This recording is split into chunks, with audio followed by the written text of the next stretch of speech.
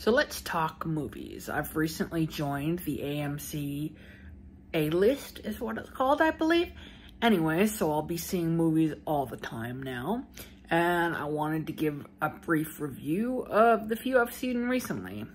Number 1, Five Nights at Freddy's. I haven't actually seen the video game it's based on, but you don't seem to need to in order to enjoy the film.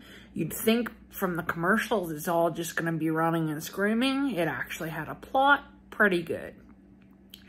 Number 2, The Marvels.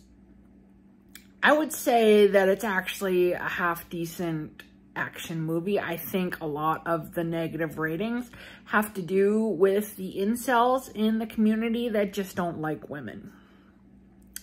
Number 3, Tiger Number 3 is what it was called. It was an Indian movie, definitely good, lots of action. I would say it's kind of like a James Bond, but if James Bond were like from India, you may or may not be able to follow it all if you don't understand what the secret agencies are in that part of the world.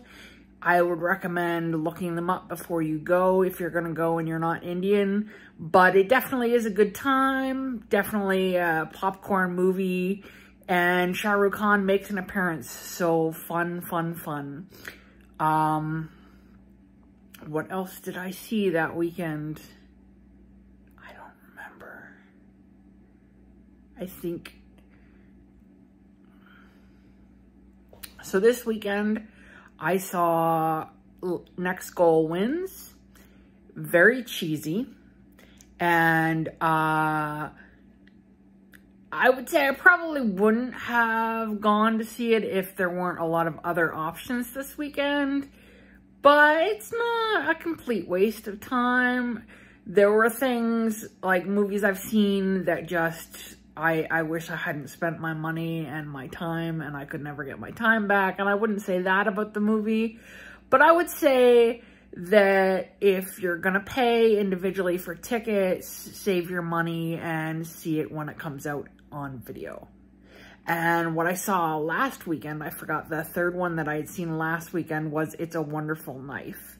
That was cheesy, but kind of in a good way. It was modeled after the film that sounds like it, It's a Wonderful Life, but it's a horror movie, so it's a unique twist on a very old classic.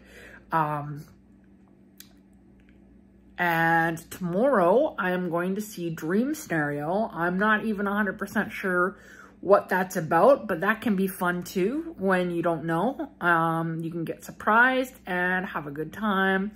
Kind of sucks sometimes when the trailer actually says all the stuff that's going to be in the movie before you go and see it. So enjoy going to the movies. Hopefully this helped and that you enjoyed.